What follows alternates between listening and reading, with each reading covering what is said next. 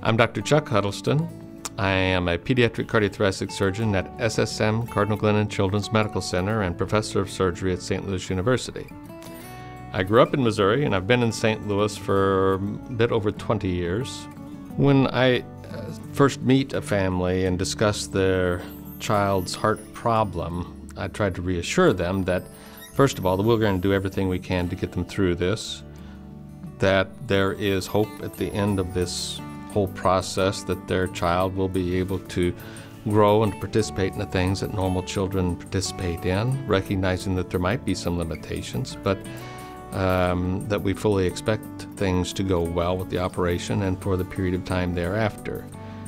I think that that's probably the biggest message, because parents, I think, are afraid oftentimes to ask, well, how long will he live with this, for instance, or will he be able to do things that normal children do, or she?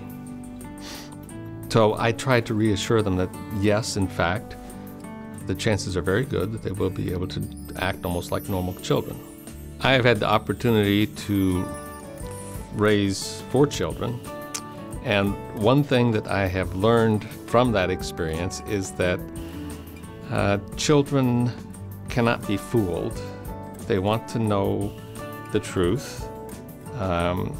I don't like to talk down to them, because I think they're much smarter than we give them credit for, even at a very young age.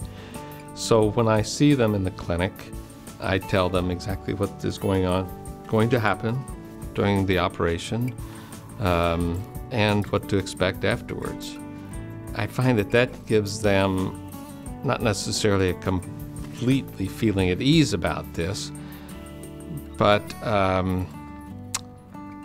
helps them have confidence of what to expect, and not having any surprises for them is of great benefit, I think, in their hospitalization.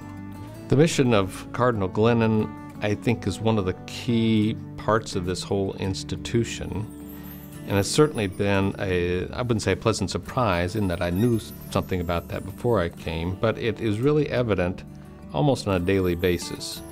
I also very much enjoy the mission of the hospital as it pertains to the care of all children, regardless of their ability to pay, regardless of their circumstances, that the mission is to take care of all these children in the best way possible.